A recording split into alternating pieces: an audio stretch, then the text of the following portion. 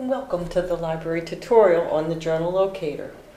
The Journal Locator is arguably one of the library's most awesome and underutilized feature. It's the definitive source that tells you not only what journals the library holds, but also all of the ways to access them.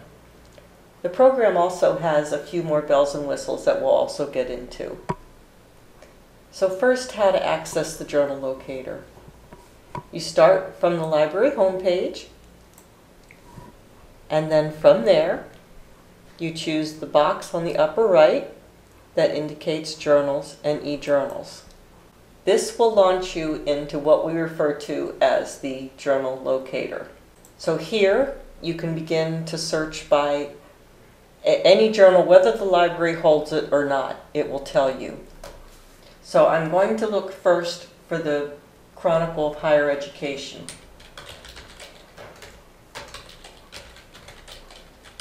And as I start typing,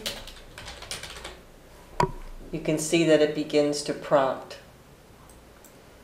I choose this example because the library has access to it in many different formats. So the center of the page will bring up any record that contains the title.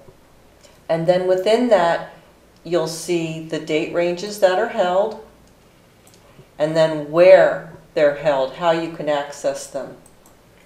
So this ProQuest Social Sciences Premium Collection shows that it's one that we hold it from 1988 to 1 month ago, and then 5 months ago in ProQuest Central. When you see something like this is referred to as an embargo, which means that the publisher has chosen to withhold a certain limit of current full text to a particular resource. You can see, though, that we have access to the Chronicle of Education to present in 2 different resources.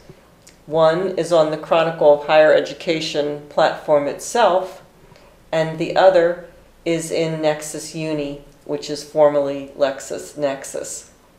Here we have even more choices to choose from out of several other databases.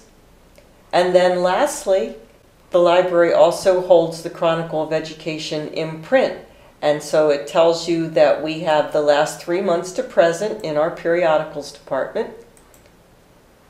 And so really what it depends on is what time period do you need. If you want to see what's happening today, probably the easiest thing to do would be to look on the publisher's platform.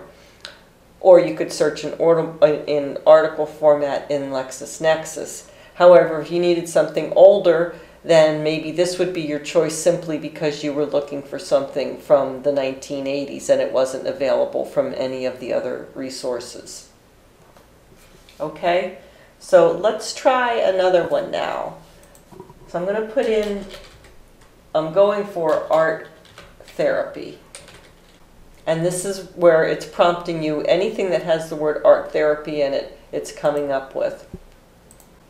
So there are a couple of features that I wanted to show you that we could see from this journal. First of all, this is more of a typical response that you might see where it's just available in 1 or 2 resources. So in this case, it's available in the CINAHL Nursing Database, which has a 18-month embargo, as I said, which is imposed by the publisher, or it's available directly to the present via the Taylor and Francis current content and access. A couple of other just quick things I wanted to show you is that you can tell at a glance if the journal is peer-reviewed or not. So in this case, you can see that it is, and if you wanted more information, you would choose this toggle, and then it would show you also other things such as, is it open access, how often it's published, and a brief description about the content. To get rid of that, you would just close that up. So you can also search within the results because it connects to the JetFind library system that searches all articles. So if you knew let's say that your professor said you had to get an article out of the journal Art Therapy. So you would find Art Therapy, and then you would simply put in some keywords. So I'm just going to put in autism and choose search. So now what's coming up is everything has the keyword autism in it. That is also contained within the Journal of Art Therapy.